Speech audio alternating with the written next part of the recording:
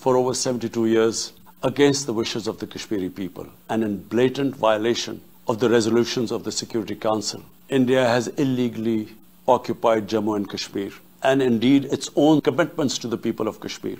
On 5th August last year, India illegally and unilaterally sought to change the status of the occupied territories and deployed additional troops, bringing the total number to 900,000, to impose a military siege on 8 million Kashmiris. All Kashmiri political leaders were incarcerated. About 13,000 Kashmiri youth were abducted and thousands tortured. A complete curfew was imposed, accompanied by a total communications blackout. Indian occupation forces have used brute force, including pellet guns against peaceful protesters, imposed collective punishments, including the destruction of entire neighborhoods, and extrajudicially murdered hundreds of innocent young Kashmiris in fake encounters, refusing even to hand over their bodies for burial. The Kashmiri media and those daring to raise their voice are being systematically harassed and intimidated through the use of draconian laws. All of this is well documented in the reports of the United Nations High Commissioner for Human Rights, communications from the Special Rapporteurs of Human Rights Council, statements from human rights and civil society organizations. The international community must investigate these grave violations and prosecute the Indian civil and military personnel involved in state terrorism and serious crimes against humanity being perpetrated, I'm sad to say, with complete impunity. The objective of this brutal campaign is to impose what the RSS-BJP regime has itself called the final solution for Jammu and Kashmir.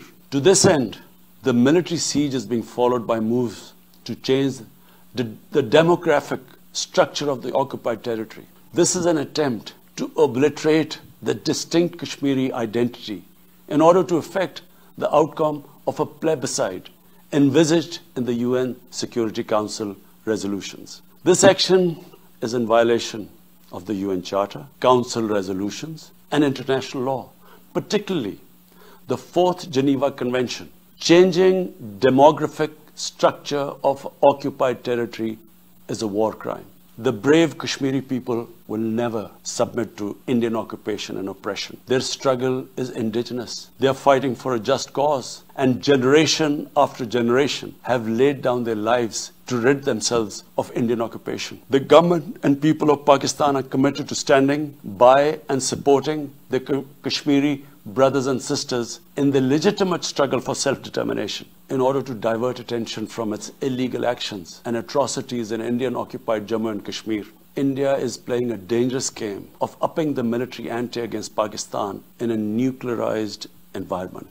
Despite constant Indian provocations and ceasefire violations along the line of control and the working boundary, targeting innocent civilians, Pakistan has exercised maximum restraint. We have consistently sensitized the world community about a false flag operation and another ill-conceived misadventure by India. My parents, Mr. President, were born in the colonial India, and I was the first generation that grew up in an independent Pakistan. I want to make it clear that any attempt by the fascist, totalitarian, RSS-led Indian government to aggress against Pakistan will be met by a nation that will fight for its freedom to the end. And there will be no durable peace and stability in South Asia until the Jammu and Kashmir dispute is resolved on the basis of international legitimacy. Kashmir has been rightly described as a nuclear flashpoint. The Security Council must prevent a disaster conflict and secure the implementation of its own resolutions, as it did in the case of East Timor.